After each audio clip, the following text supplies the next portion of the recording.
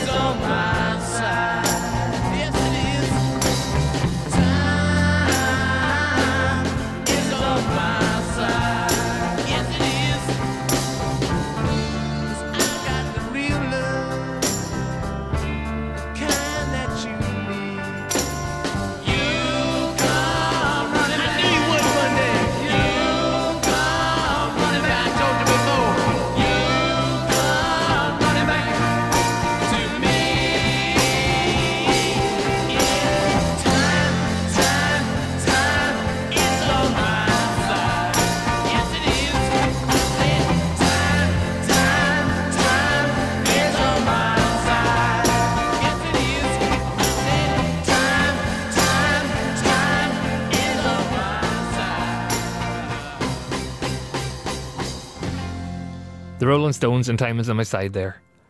We ended episode 2 chatting about John Goodman. Here we are again, 1998. John Goodman starring alongside Denzel Washington in Gregory Hoblet's crime thriller Fallen. It's the story of a cursed fallen angel called Azazel who taunts Washington's detective John Hobbs by singing the Rolling Stones song. There's kind of a great scene where Azazel is touching other people walking down the street and they're all continuing the song one by one, and it's just an eerie kind of song that I never really used in that context. It's weird, you pick up a song, put it somewhere else, and suddenly it seems a bit more different than you're used to. Anyway, the name John Hobbs, which is Washington's character, is based on two philosophers from the 17th century. There was John Locke and Thomas Hobbes. And Locke thought that men were rational creatures capable of a peaceful existence. Hobbes thought men were evil and needed governance to make them better. So both these themes are investigated through this film. There's good versus evil, light versus dark, Stones versus the Beatles. It's not really, but you know what I mean, only messing.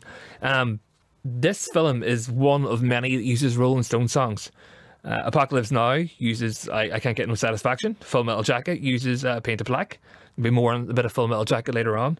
And the Royal Tenenbaums uses Ruby Tuesday. And then, of course, there's Martin Scorsese. Because Scorsese loves the Stones. Where to start with him? Jumpin' Jack Flash, 1973. That's used in Mean Streets. There's all 7 minutes, 16 seconds of Can't You Hear Me Knocking is in 1995's Casino.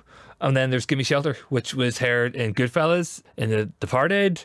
It was in 2 different scenes in Casino. So Scorsese just loves the Stones. Scorsese's great at music, full stop, for his soundtracks. But anyway, Martin Charles Scorsese was born in Flushing, New York on November the 17th, 1942. He's directed 25 feature-length films so far, 16 documentaries. One of my favourite ones he's done is 1974's The Last Waltz. It's a concert film held on Thanksgiving, I found out, which is November 25th, 1976. And from that film, this is the band with...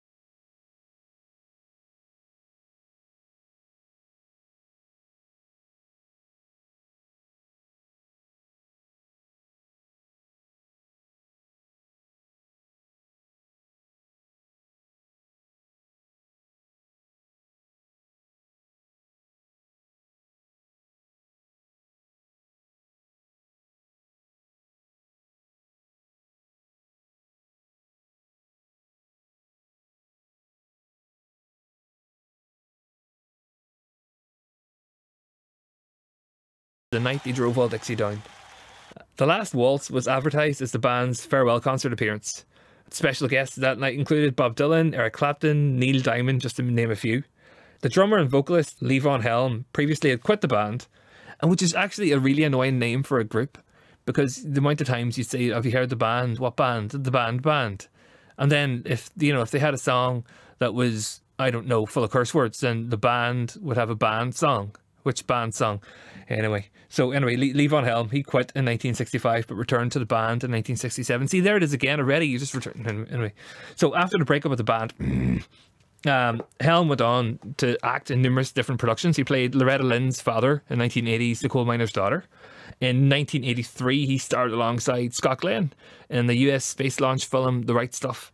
Not to be confused with the New Kids on the Block song, The Right Stuff. It's probably a reference people won't get. But anyway, Scott Glenn has been like a strong character actor since he first began acting way back in 1965. He's got a granite kind of gravelly growl that he adds to loads of films.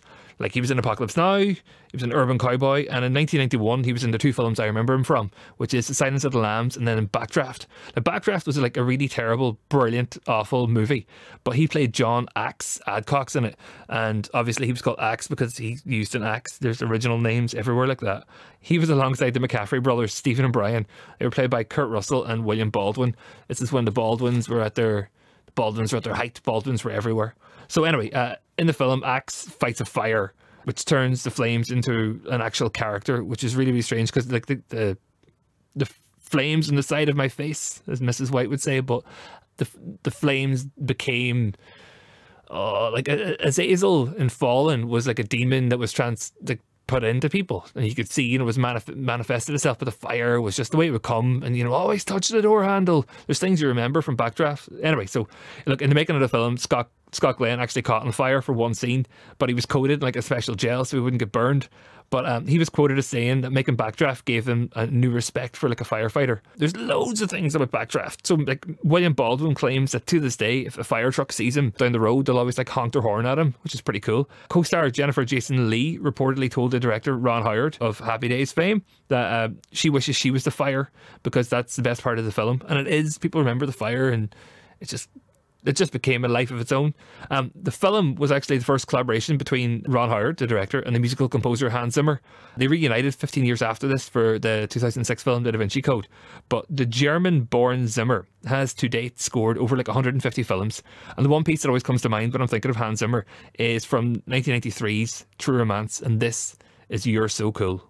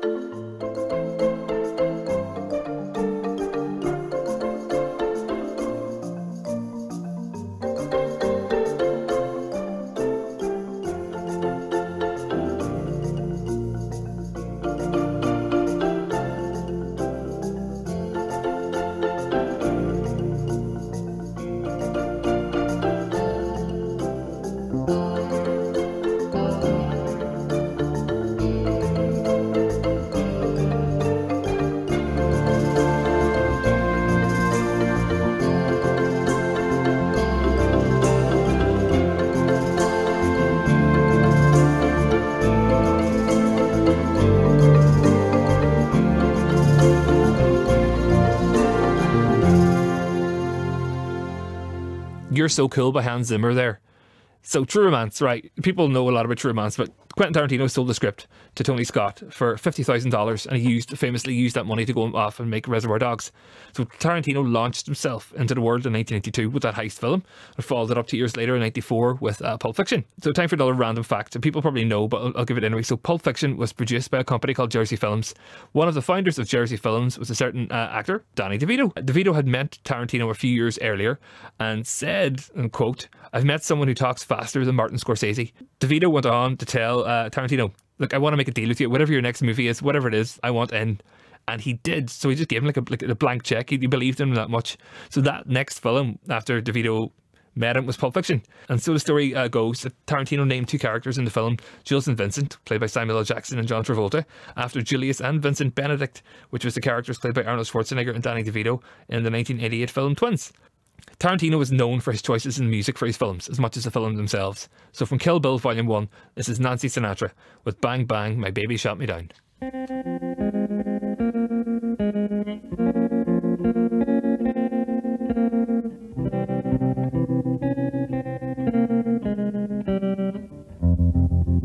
I was 5 and he was 6. We rode on horses made of sticks. He wore black and I wore white. He would always win the fight. Bang, bang, he shot me down. Bang, bang, I hit the ground. Bang, bang, that awful sound. Bang, bang, my baby shot me down.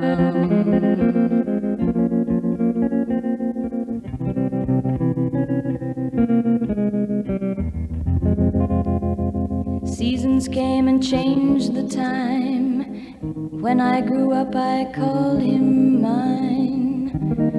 He would always laugh and say, "Remember when we used to play?" Bang, bang, I shot you down. Bang, bang, you hit the ground. Bang, bang, that awful sound. Bang, bang, I used to shoot you down.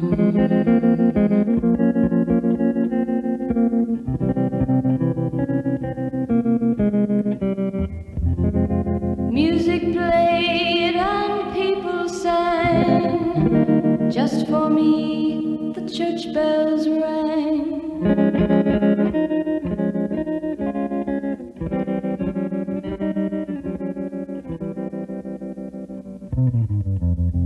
Now he's gone, I don't know why. And till this day sometimes I cry.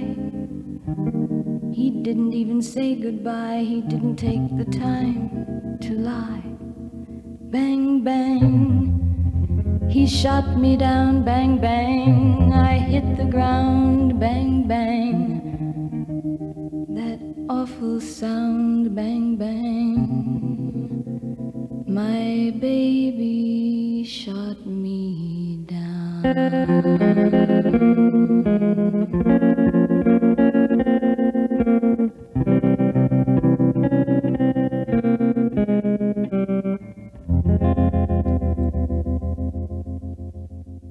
Nancy Sinatra there with Bang Bang, My Baby Shot Me Down from Kill Bill Volume 1. So every week we could have a Tarantino song, but it won't happen because it's too easy. So I'll try and stay away from doing it repetitively the whole time. So Nancy Sinatra was the first child of Frank and Nancy Sr. Her first television appearance was with her dad and Elvis Presley in 1959 in The Frank Sinatra Show. Her songs have been used in multiple productions, but the one that always stands out for me is probably 1987's Full Metal Jacket, and the use of the boots are made for walking. It just kicks in and you see a pair of legs walking down and, you know, off it goes. But the one thing people seem to forget about that, they remember that iconic bit.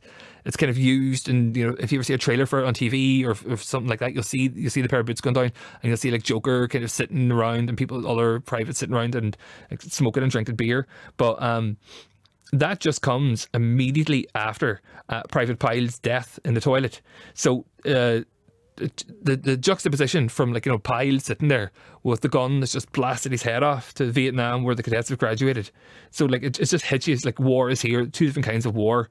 You know, there's the war that happens where people having to just survive, and that's not even the real war. The real war is what happens when you actually go into the trenches, you go to these places. And it was kind of a bit of dark humour by Stanley Kubrick. So yeah, the director Stanley Kubrick, he like kind of neutralized the suicide of Vincent D'Onofrio's Private Pyle with like the over the top hilarity of a persuasive prostitute in one swift transition. Also, the boots are made for walking is it's like a deliberate choice by him, because apparently boots or boot is a term for a junior marine, which is what Joker and Cowboy and all the rest of them wore. So there you go. Full Metal Jacket was a 1987 war drama. It was told in two parts. It was like the boot camp and then it was Vietnam. And famously, it was shot in London. The scene where soldiers are walking through hell singing the Mickey Mouse show theme was actually in London. It was the Royal Docks.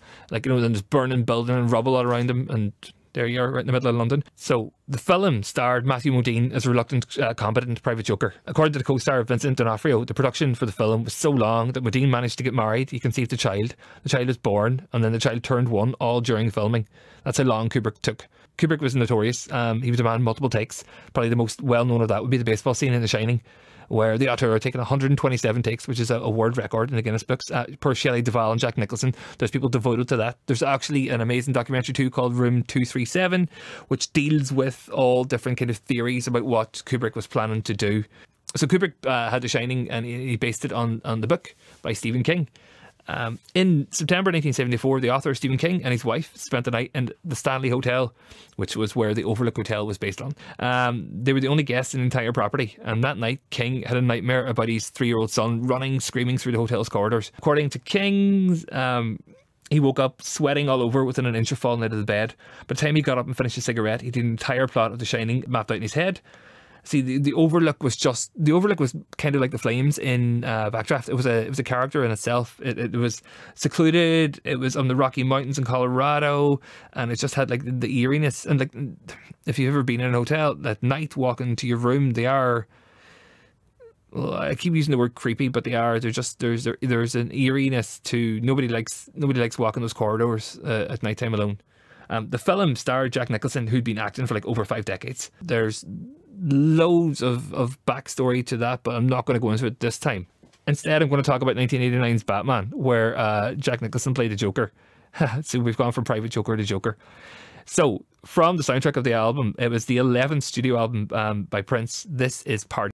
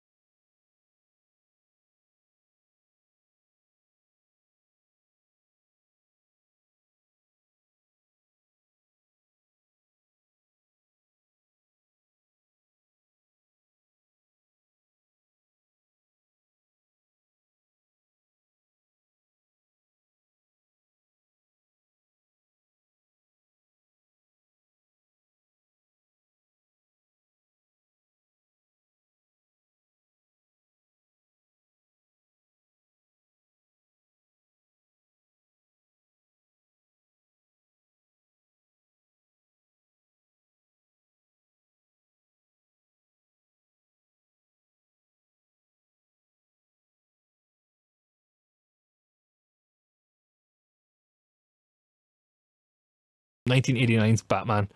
So, alongside Jack Nicholson's Joker in Tim Burton's 1989 film was Michael Keaton as the Dark Knight.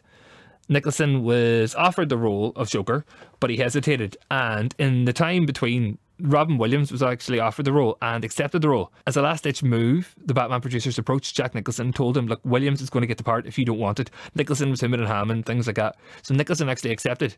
So Williams was released from his contract. Robin Williams apparently was not happy at being used as bait. So much so that he refused to play the Riddler in 1995's Batman Forever. The role going to Jim Carrey instead. He held that grudge the whole time too. But in fairness, you would, he just was being dangled a carrot. Batman is known for its colourful cast of criminal characters, but things nearly look very, very differently. Michelle Pfeiffer was actually dating Batman himself, Michael Keaton, at the time it came out, it was being made, and she was asked to audition for the role of Vicky Vale, which went to Kim Basinger. Michael Keaton was totally against the idea, saying that it could be slightly awkward, and as it goes, Pfeiffer was not cast. Kim Basinger was cast, but Pfeiffer was later cast in 1992's sequel, Batman Returns. She played Selena Kyle, stroke Catwoman, alongside Keaton. So look, things could have worked out so much more worse if the initial casting had gone ahead, because people like, Selena Kyle, Michelle Pfeiffer, it's a memorable performance. Batman Returns was a much, much darker installment. It's more how the fans would expect a Tim Burton film to be and a Batman film to be. In fact, both the director, Tim Burton, and Michael Keaton say that they much preferred this film, Batman Returns, to the first one. In Batman, Billy D. Williams, Lando Calrissian, he was cast as Harvey Dent. So at one stage the plan was for him to return in Batman Returns and kind of complete the Two-Face arc, where Harvey Dent, where Harvey Dent gets his face, acid thrown in his face in the courtroom. But that character was renamed in the sequel to Max Schreck. And all of Harvey Dent's lines were put on to the Max Schreck character, and every reference to Two-Face was completely erased. So in 1985's Batman Forever, the one Robin Williams turned down and Jim Carrey became the Riddler, Billy D. Williams actually had a contract which stipulated that he had character reprisal, which means if they ever brought back Two-Face, that he would have to be Two-Face. So he was actually paid off, and Tommy Lee Jones was cast instead as Harvey Dent and Two-Face. So in a weird world, 95's Joel Schumacher Batman Forever could have had Robin Williams as the Riddler and could have Billy D. Williams as Two-Face, which would have been a lot of a different film, I think. According to the casting director, Marion Doherty, Tim Burton was initially uncomfortable with the casting of Christopher Walken as the replacement Harvey Dent, the Max Schreck character. Burton is quoted as saying, "That man scares the hell out of me." So Christopher Walken is like one of the best known kind of actors in the last 50 years. He has a distinct style. He's acted in more than 100 films, from like 1978's Deer Hunter, 1985's A View to a Kill, which in my mind is one of the best Bond films, even though it's terrible, but it's brilliant. 1990's King of New York, 1985's The Prophecy, which you haven't seen, is another kind of fallen angel film, much like Azazel was in Fallen earlier on. But in 2012, he starred alongside Colin Farrell and Sam Rockwell in Martin McDonagh's Seven Psychopaths. It was a comedy drama involving like a dog napping and loads of schemes and this quick-witted banter back and forth. So McDonagh and Farrell had actually teamed up 4 years earlier in another kind of black comedy, which is In Bruges. That's another film full of like memorable moments. But perhaps the most kind of standout moment is a scene involving Brendan Gleeson's character Ken. So there's just a scene where it's being accompanied by Luke Kelly singing Raglan Road, and it sticks out in my mind the whole time. So this is Luke Kelly.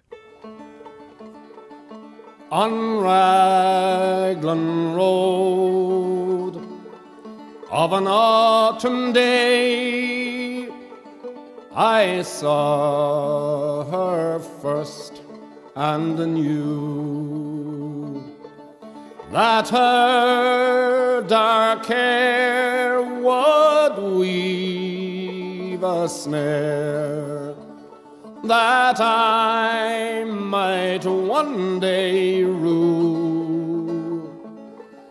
I saw the danger and I passed along the enchanted way, and I said, let grief be a fallen leaf at the dawning of the day.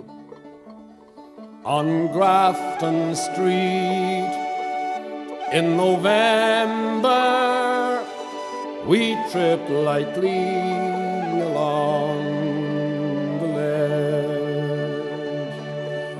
of a deep ravine where can be seen the worth of passion's pledge.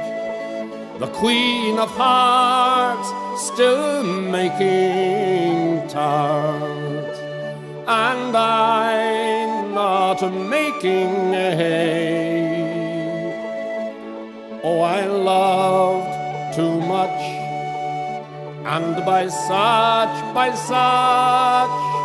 is happiness thrown away. I gave her gifts of the mind, I gave her the secret sign that's known to the artists who have known the true gods of sound and the stone, and word and tint without stint. I gave her poems to say, with her own name there, and her own dark hair, like clouds over fields of May.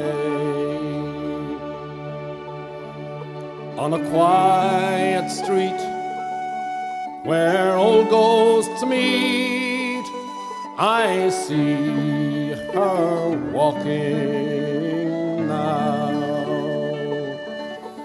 away from me so hurriedly. My reason must allow that I had loved not as I should, a creature made of clay. When the angel woos, the clay he'd lose his wings at the dawn of day.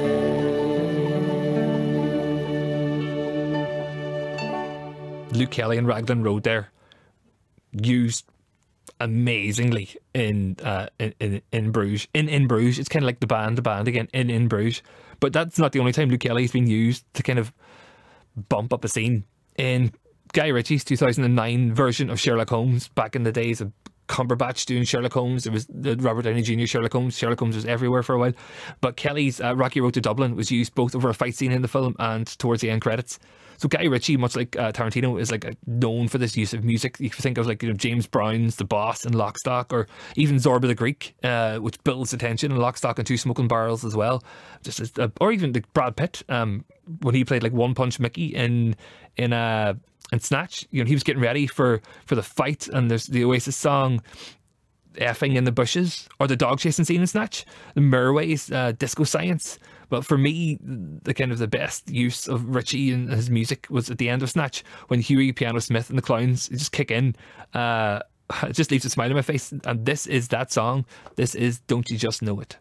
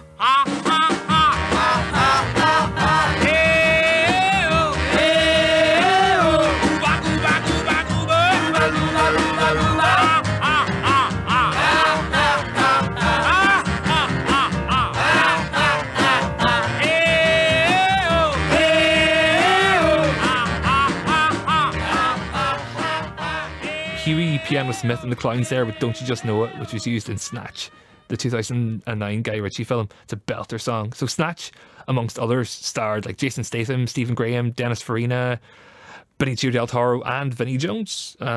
Jones, of course, began his big screen acting career in 1998's Lock, Stock and Two Smoking Barrels. He used to play for Wimbledon, he used to play for Sheffield United, he used to play for Leeds in football, or as it's better known, soccer, because football over here is GAA, and that's a whole argument to go into. Jones, for a while, was known for starring in big Hollywood blockbusters. He was kind of the flavour of the month for a while. He was in like Gone in 60 Seconds, he played Juggernaut in X-Men The Last Stand, he was even in Garfield 2. In 2016, he starred in the remake of The Magnificent Seven. He was in an uncredited role, but there he was, popping up beside Peter Sarsgaard as one of his kind of goons. The film was like a very loose interpretation of the 1960s John Sturges' Magnificent Seven, which in turn was based on 1954's Akira Kurosawa film, The Seven Samurai. The actual 2016 version starred like Chris Pratt, Ethan Hawke, Vincent D'Onofrio, who we spoke about from Full Metal Jacket earlier, and it also starred Denzel Washington, who was the star of our first film, 1998's Fallen. So we have gone full circle.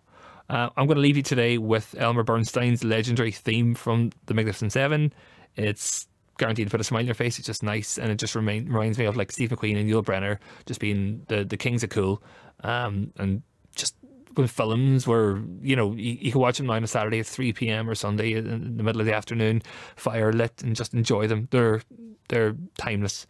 So for myself, Declan Fanning, thanks for listening. Chat to you soon.